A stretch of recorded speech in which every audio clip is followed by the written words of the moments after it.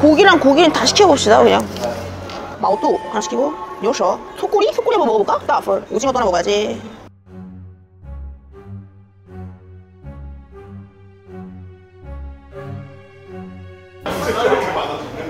나도 모르겠어. 나 뭐가 잘못된 것 같아.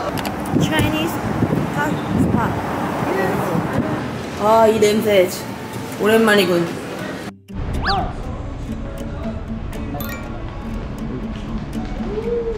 이렇게 메뉴판을 체크를 하면 돼. 이렇게 고기랑 고기는 다 시켜봅시다. 그냥 양로, 또 양로, 여기 따봉되어 있는 것도 다 시키고, 마오뚜 하나 시키고, 요셔 면 안 먹고, 소꼬리 한번 먹어볼까? 따풀 오징어 하나 먹어야지. 샤를 먹어야 돼. 중국어가 있어서 너무 좋네요. 야, 오케이, thank you. How many food did you order? A lot. Can you believe this one is only for her? And she select all of these? Yes. 1727. 두바이는 디르함이라는 화폐를 쓰는데 350을 곱해야 된다는데 1 디르함이 거의 350원이래요. 우리나라 돈으로. 그리고 이제 마장을 풀어가야 돼요. 땅콩, 땅콩 가루, 대파, 마늘 넣고, 땅콩장. 제가 이거 진짜 좋아하거든요.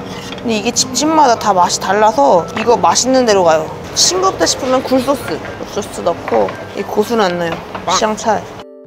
야, 중국 온 것 같다. 두바이에서 고향 온 기분이야. 잘 섞어줍니다.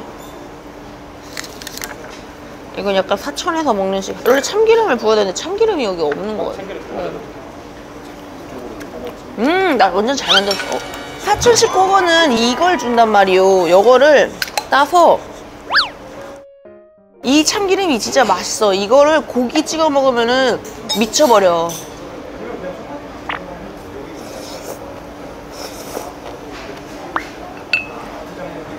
It's mine. Yes. Okay, thank you. 버섯 뭐든. 뭐 어쨌든 아무거나. 소고기 그냥 올인. 싹 다 엎어버려. 아, 이거지. 그래, 해장에는 허거만한 게 없어요. 제가 중국에도 있을 때도 허거로 해장을 그렇게 많이 했거든. 자, 봐봐, 벌써 익었어요. 고기는 요렇게 참기름장에 착 찍어서.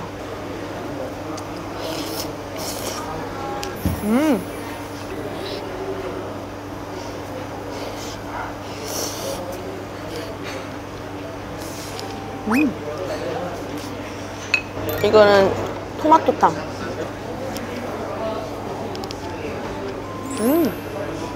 아, 토마토탕 훌륭해요.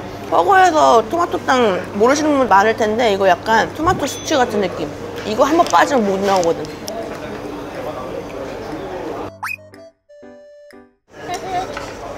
이건 뭔 고기지? 올인. 고기는 원래 올인해야 돼요, 여러분. 좋다.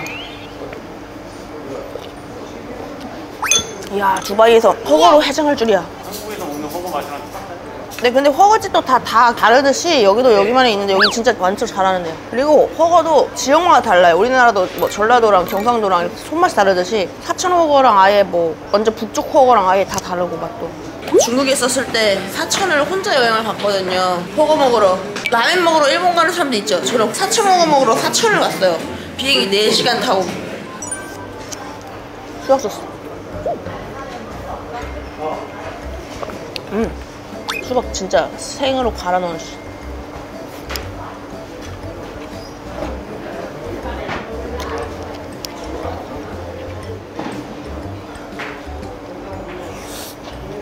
맛있어요? 중국에 있는다고 착각할 때쯤 창밖을 보면은 두바이야. The iced tea with ice cream? 어우, 예.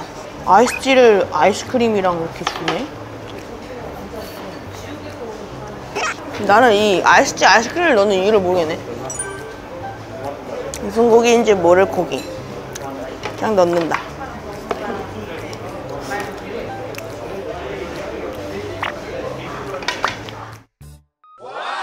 와우!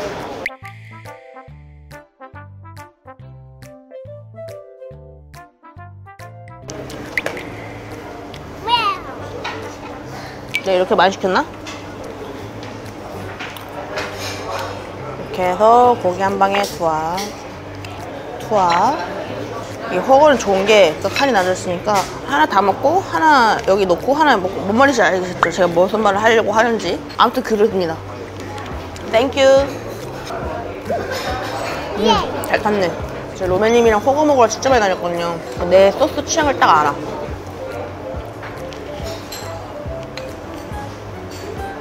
양은 확실히 양 냄새가 난다.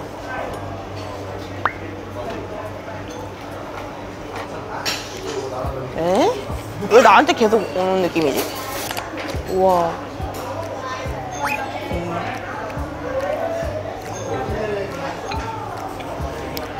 뭔가 맛있을 것 같아. 와! 이러 오빠 이거 먹어봐. 이거 가져가. 나도 모르겠어. 나 뭔가 잘못된 것 같아. 우와, 쩍쩍쩍. 맛있어요? 이 고기가 진짜 맛있어.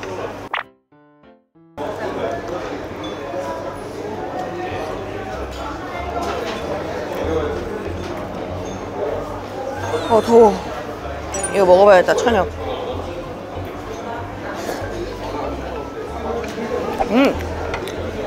천엽 괜찮다.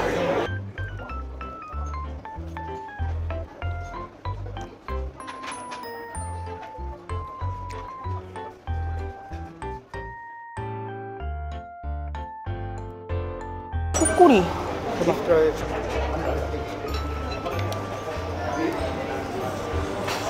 속꼬리.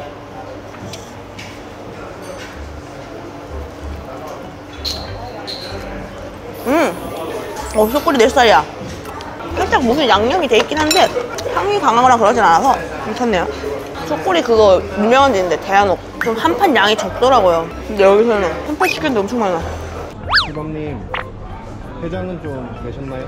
사실은 저는 조식도 먹었어요. 조식도 먹었어요. 해장 얘기하셨구나. 네. 그리고 저는 숙취가 없던데 아예? 두바이라 그런가?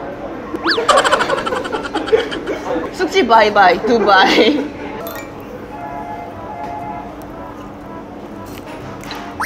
오! 못 먹겠다. 오, 두부 탈락.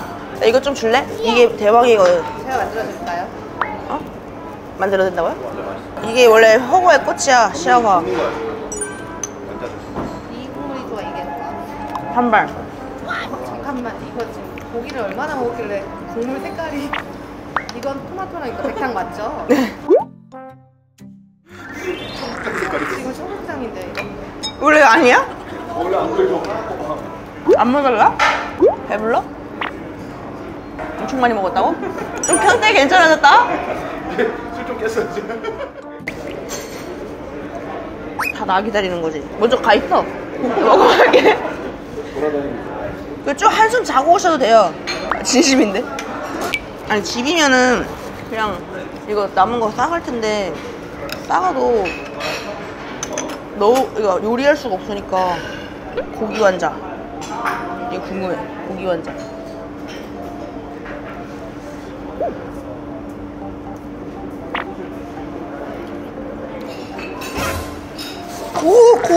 고우. 나는 고수 있다. 어우.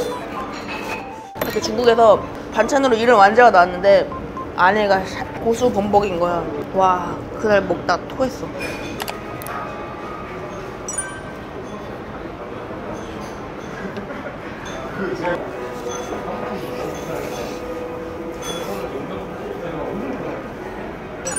편육? 이런 느낌이니? 오징어 존맛탱?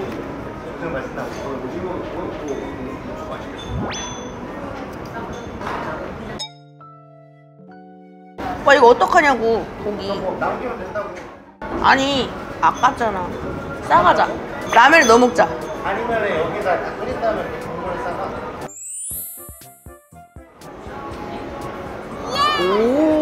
오 똑똑하다잉. 본인 술안주를 본인 챙겨야 되겠더라고. 그러니까 아 좋다. 안주가 싫잖아. 안주 이거 안주 가져가다. 짜장면이 됐네. 짜장면 짬뽕 아니 짬짜면인데.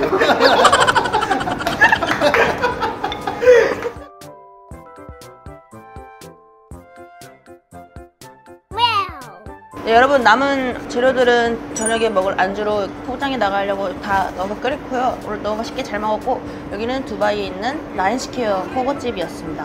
다음에 또 다른 맛있는 먹방으로 만나요. 안녕. 패키지 플리즈.